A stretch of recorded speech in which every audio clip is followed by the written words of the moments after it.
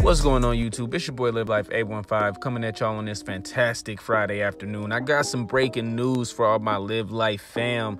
Deontay Wilder versus Tyson Fury 3 is set to go down this summer, y'all. ESPN broke the news. Let's get into it.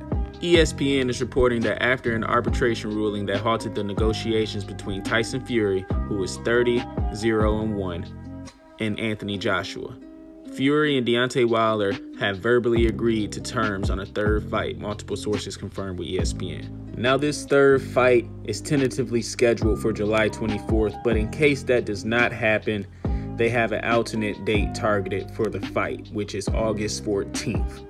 Top Rank's Bob Arum told ESPN he expects the contracts to be signed within the coming days. The purses will be split 60-40 in Fury's considering the draw in 2018 and then Tyson Fury's victory in February 2020. And it looks like Tyson Fury still has his eyes set on Anthony Joshua, tweeting out, "I'll smoke Wilder first, then you will get yours as well."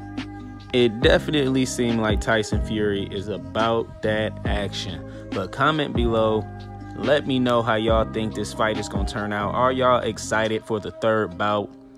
Deontay Wilder is 42-1-1, his only loss coming to Tyson Fury. So I believe it's going to be a revenge matchup for your boy Deontay Wilder. I'm going to go with Deontay Wilder for this matchup. Comment below, let me know who y'all going to go with. And I just hope he come with some better training, because we all know what happened last time Wilder, they fought. Fury 2, here we go.